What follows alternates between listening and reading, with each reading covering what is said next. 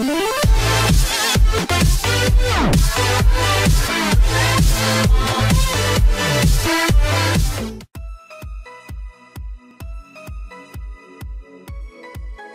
I am upcoming phones forever.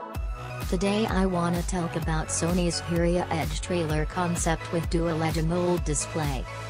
Sony has been in the smartphone business right from the beginning, yet has not able to create a wave in the flagship smartphone segment where the brands like Samsung and Apple has been at the top all these years. It seems the Samsung Edge display technology has been a strong marketing point for them, and we see more brands like the Huawei, Xiaomi adopting the technology. We wonder how it will look if the Sony decides to adopt the Edge display tech and build a smartphone. That's exactly what we have done here, with this new concept which we would like to call the Sony Xperia Edge. Take a look. As far as the specifications are concerned, Sony's Xperia Edge will be equipped with insane 6-inch QHD AMOLED display, 6GB of RAM, and will be powered by Snapdragon 835 chipset.